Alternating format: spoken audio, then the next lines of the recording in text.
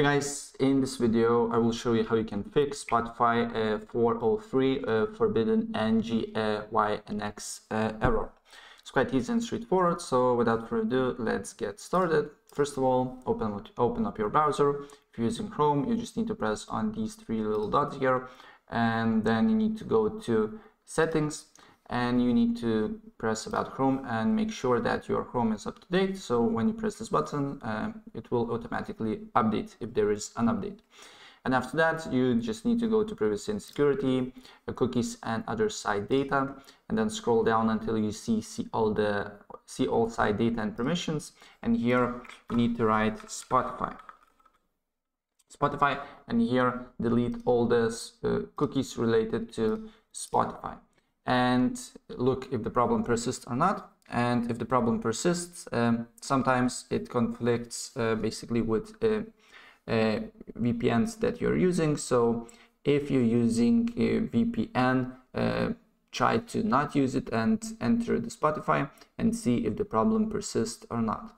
And if you do not use VPN and the problem persists, sometimes it conflicts with your extensions, so especially ad blocker and VPN, of course. So try to disable all the extensions here and see if the problem persists or not.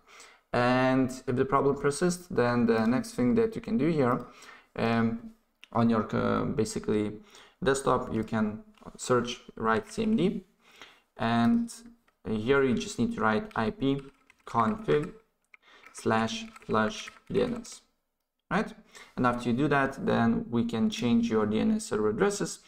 And on the bottom right, you should see this network internet access here. So you need to press on that, and then you need to go to right click, open network and internet settings, go to change adapter options here, and then properties, internet protocol version 4, and here you need to press use the following DNS server addresses.